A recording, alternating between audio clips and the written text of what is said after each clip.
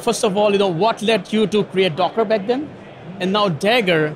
And do you have any fascination with the word D?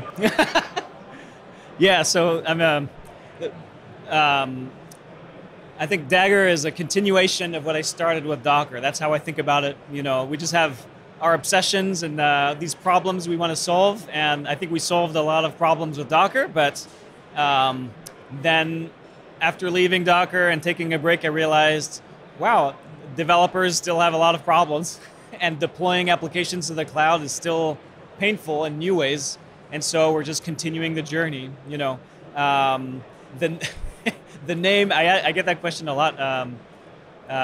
Dagger is actually a reference to DAG, which is a kind of graph, and it's all about creating application delivery pipelines modeled as graphs. Just boxes and arrows, always boxes and arrows, and so it's a little wink at this graph layout.